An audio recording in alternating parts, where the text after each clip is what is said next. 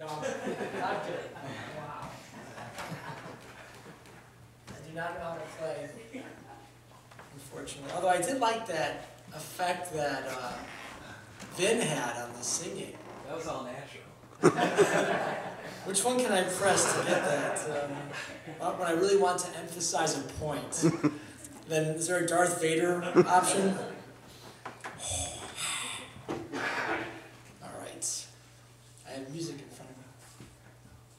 If I put this in a pile, is that okay?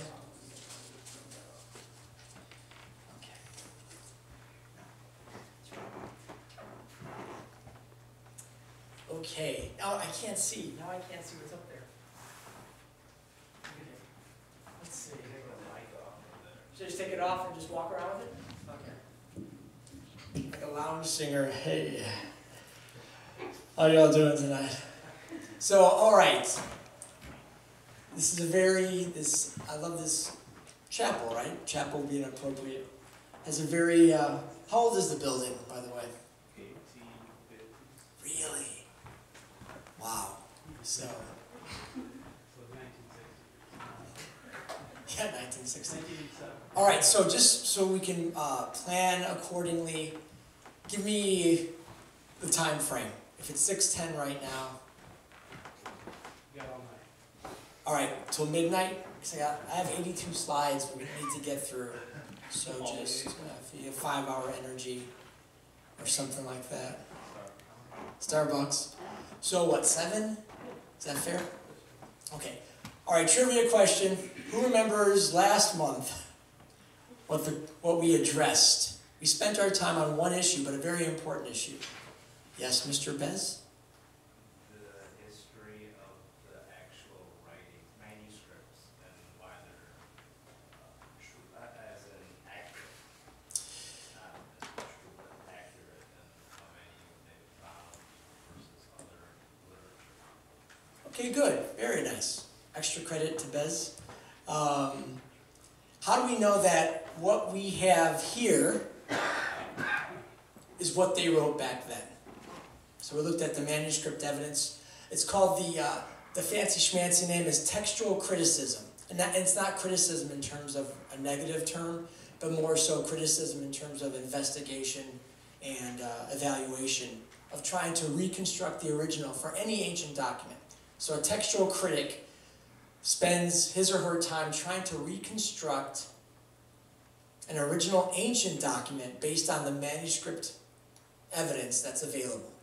Okay, because we don't have the originals for ancient documents because they get destroyed for one reason or another. So that was laying the foundation, not to tell us that the Bible is true or accurate, because that's a separate issue, but has it been reliably preserved? And the beautiful thing is, just to sum it up in 1 or 2 sentences here, when textual critics use the same criteria that they do for any ancient document to see if it's been reliably preserved, the Bible, and especially the New Testament, has better evidence than any other ancient document, pretty much. And again, I always tell people, don't believe me just because I'm saying this. I always tell people, check this out yourselves. You will find the same information. Am I okay feedback-wise? Are you guys getting any feedback? You're okay? All right. I'll clip it on. So tonight we're going from, was it reliably preserved, to, did the gospel writers get it right? Now is it accurate? Now we'll talk about how can they be accurate. I teach, this is an edited version of an 8-week class I've been doing at my church. And so we explore 9 questions in 8 weeks. And this question is question number 5. But we had an earlier one that discussed how do we know that the 4 names attached to the Gospels, Matthew, Mark, Luke, and John, how do we know that those are the people who wrote that?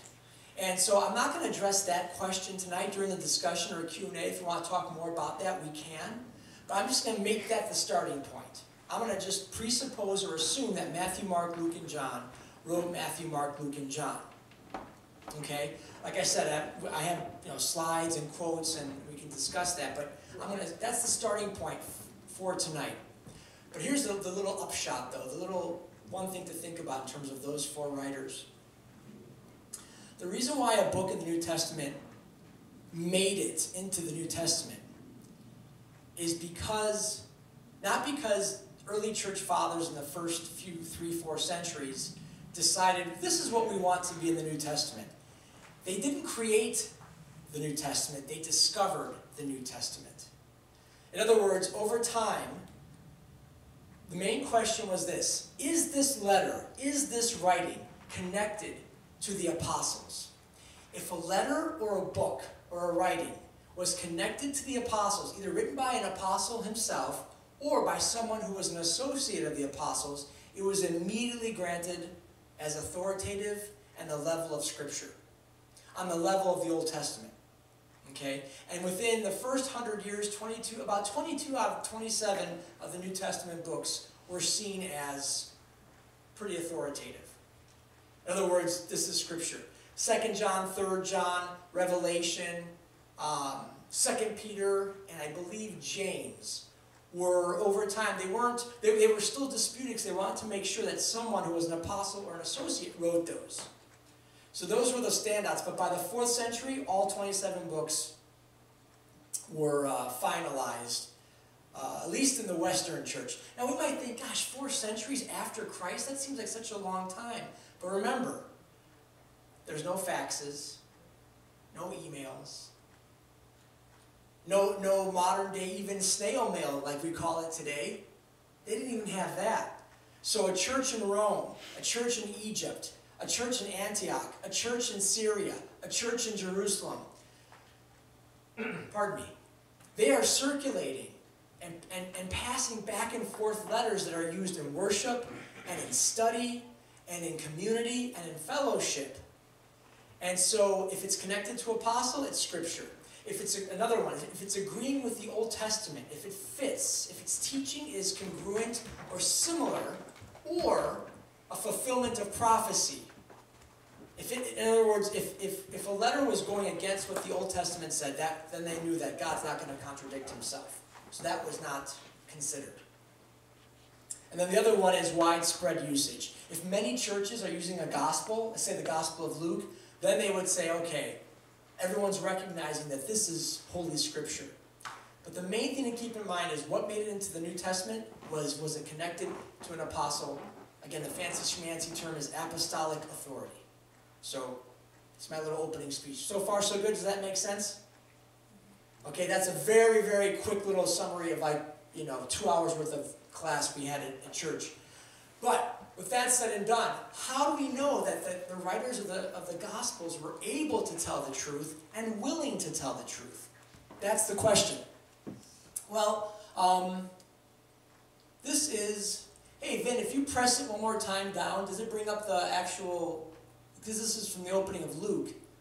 There we go. There we go. So, to set this evening up,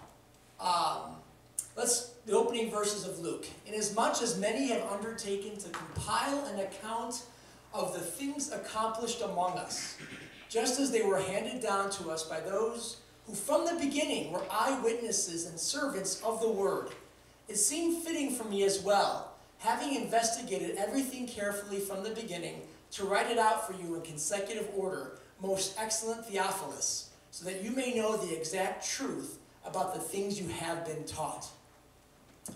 If we had to categorize this, okay, go back to English class. If we had to categorize this in a genre or a style of writing, would you call that poetry? Is that a poem he's writing? Now Bez is like, no. You guys agree with Bez? Remember, he got the first one right. Do I even need this? No. I was just thinking, do I even need this? All right. I got drunk with power. Peter is good for the recording, though. Oh, you're recording it. I guess that would make a difference, yes. But if I get carpal tunnel, you guys are going to get the... Is that recorded too now? Oh, no. Is Lawrence going to see this? He's going to yell at me. I see him at work. All right. So yeah, not poetry. If you had to put this in a category, I mean, what is this? What's he telling us here? What's Luke telling us here? What's he trying to accomplish? Set things right. Yeah, to set things right. You're all riding on Bez's coattails, I see. Setting things right. What else would you say? It's such a small group, we can do this a little more interaction thing. A foreshadowing, meaning what? You say foreshadowing. Like, he's pretty much explaining, it's like prefacing what he's going to do. Yeah, that's a nice way of putting it. Preface. That's good. That's a good way of putting it.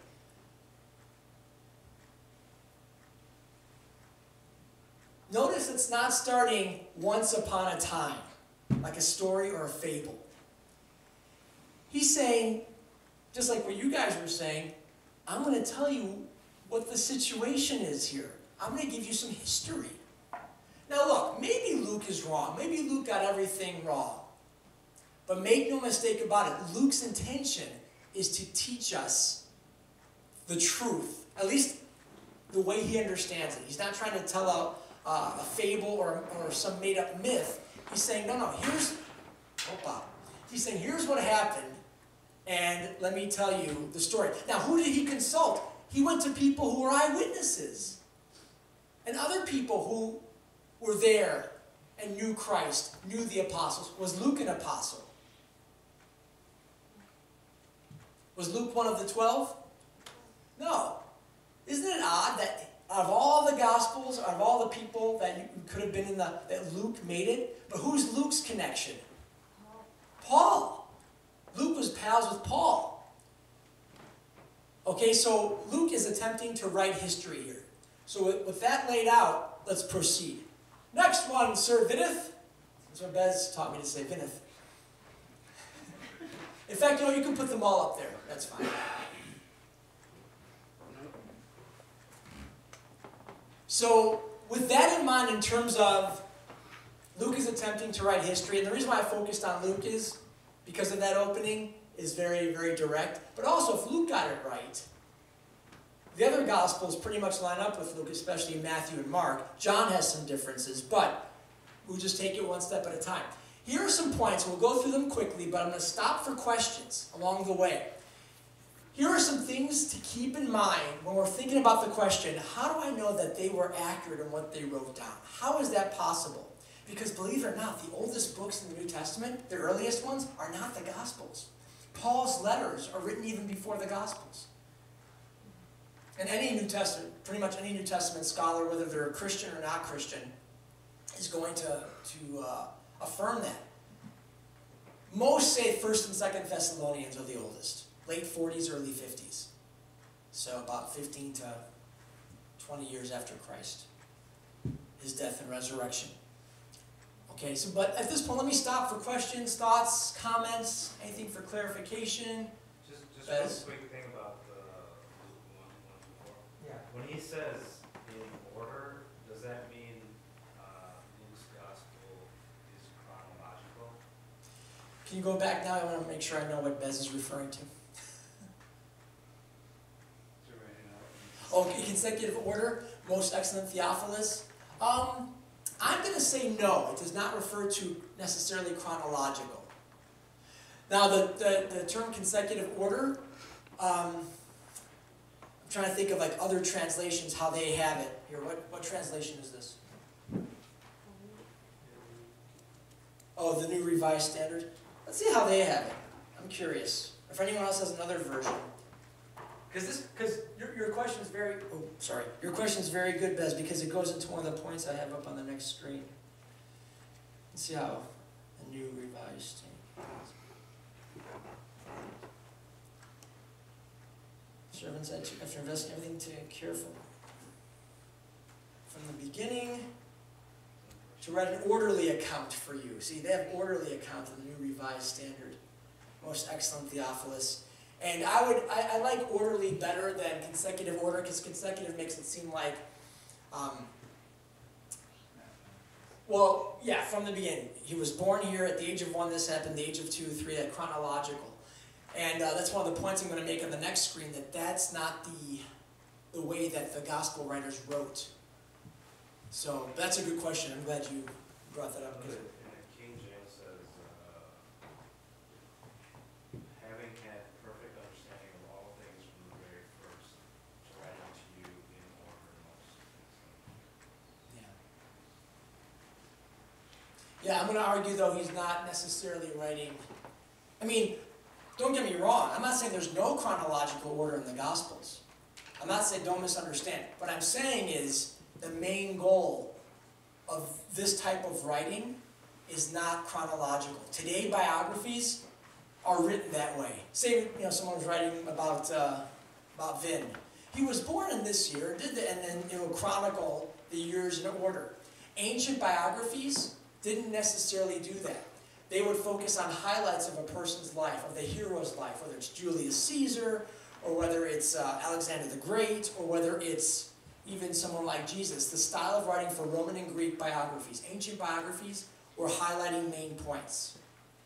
But we'll talk more about that. So, other thoughts, questions, comments?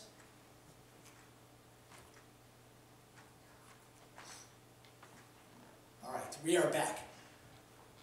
Okay, did they get it right? First thing to keep in mind, and this is very different than our culture, is oral tradition.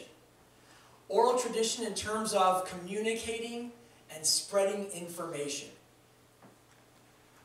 In our day, and I'll connect this to number 2, in our day we don't have to memorize anything. It's on our phones, it's on our laptop, it's on our tablets, and there's other gadgets I don't even know the names of. But I can pull it up on my phone, pull it up on my technologically advanced device, so we don't need to memorize it. But even to this day, there are cultures around the world, whether in the Middle East or even say in Africa or say in South America, where they are still oral cultures. Tribal religions in Africa to this day don't have written scriptures. They have storytellers. And storytellers are highly valued in the community because these are stories that have been passed down for centuries. And we think of the game of telephone, or in a circle or in a line, you whisper something to the first person, then it goes down the line. What happens by the end? Huh? Someone in the middle completely changes the message. Yeah, exactly. So by the end, when the final person says it out loud, everyone has a good laugh. Because what began as one thing at the beginning, and so sometimes people think that's what happens with the gospel writers. They didn't write it down right away. Mark is seen to be the earliest gospel, believe it or not. Matthew used to be considered the earliest gospel, but now these days most scholars think Mark was written first, and then Matthew and Luke, and John came later. But all in the first century. And by the way, any other gospel you hear about, the Gospel of Thomas, Gospel of Matthew, Gospel of Peter, Gospel of Mary, Gospel of Truth, the Gospel of Judas, anything that makes the news about another gospel, and then you think, oh my gosh, what is this? Is this something? They are dated, those gospels, the earliest in the 2nd century. Which means the Gospel of Thomas wasn't written by Thomas, because he was dead by then. The Gospel of Peter was not written by Peter. He was dead by then. In fact, the Gospel of Mark, most people think it's Peter dictating to Mark. It's like Peter's story, Peter's version of it. Because there's only one Gospel, but there's 4 versions of it in the New Testament. There's one Gospel, but 4 versions, Matthew, Mark, Luke, and John, all telling the same story, but some of them including different details at different times. So, we have the gospel writers in a culture where it's oral tradition, telling stories, memorizing, and it's memory and community. That's the point that's different than the game of telephone. Because instead of saying, and then down, it's, say I was telling you a story, and then Jesus, he only had 5 loaves and 2 fish. And then or say I said this, he only had 4 loaves and 2 fish. And then Bez is part of the, Bez knows, he was there too, let's say. Or he knows the story. No, Peter, it wasn't 4. It was 5. You're right. 5 loaves and 2 fish. There's a system of checks and balances in these types of cultures. Where they're correcting and they're saying, no, I was there, or so-and-so was there, and this is what it is. So it's not the game of telephone whispering where it changes a million times, but rather, there's people there who would know if I made a mistake. Now look, let me ask you guys. Is there a chance that the story can change, evolve over time? There is. So there is the human element. I'm not saying that even if there is that system, even if there's a community, can a story change or grow and become false, at least in some parts? Yes. But there's a but to that, which is the third one. Rabbis and their students. Okay, this is a true story. Do you know that rabbis and their students, back then, many times memorized the first 5 books of the Old Testament?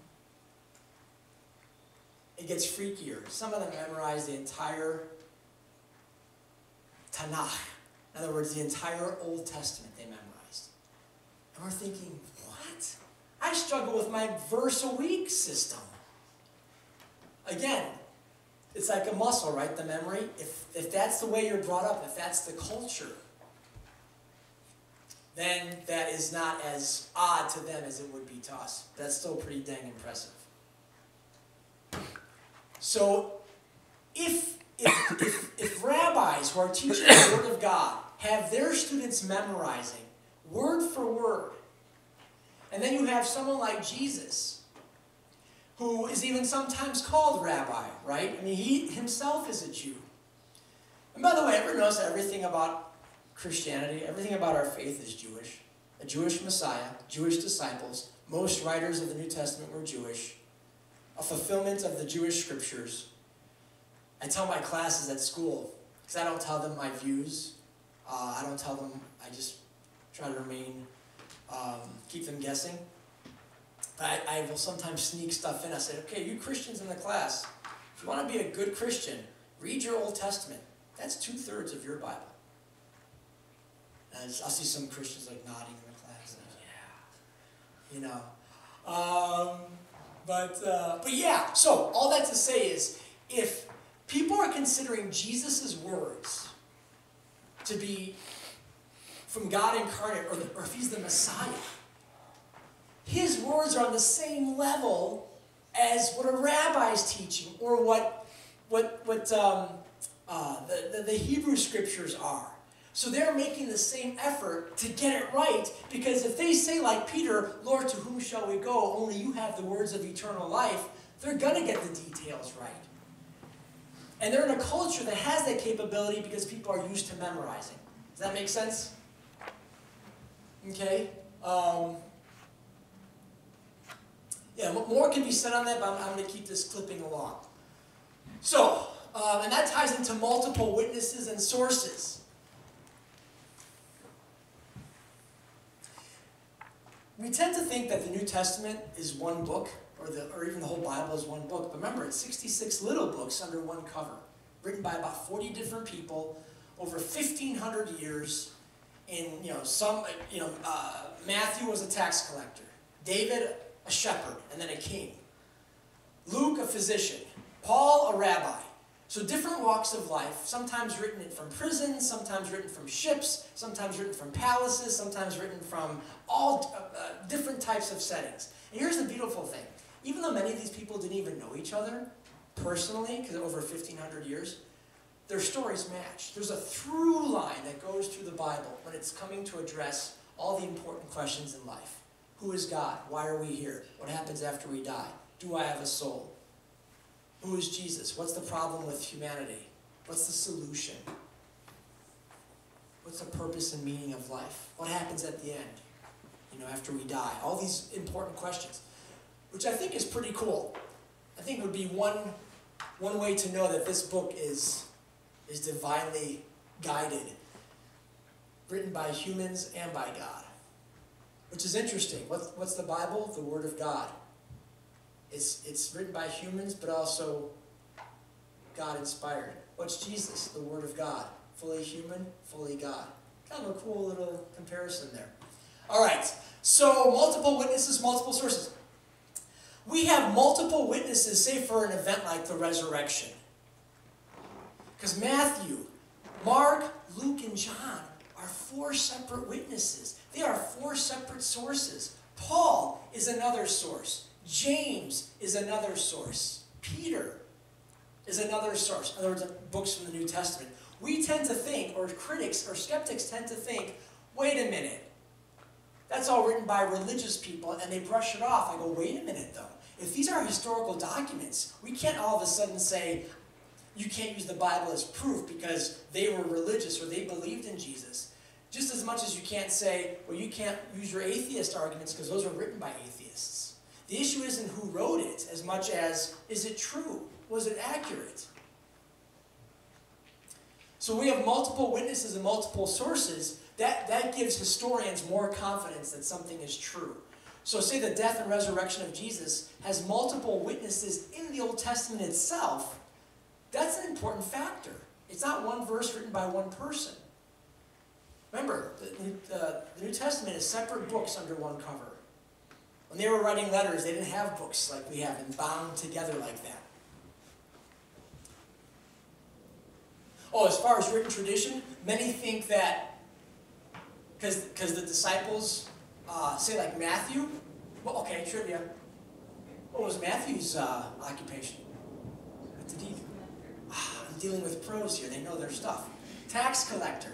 Well, he's working for the Roman government. If he's a tax collector called by Jesus, do you have to be educated to be a tax collector? Yes, well, he'll know how to read and write. So, again, I don't have any hard evidence for this, but it's not unlikely that Matthew, someone like Matthew, could be writing notes down over the 3 years while being with Jesus. So it wasn't, is it oral tradition? Yes, but could there be written sources? It's not outside the realm of possibility. And some of the other disciples could very well be literate as well. So that's just a quick little thing. Oh, and also another way that the disciples could get it right.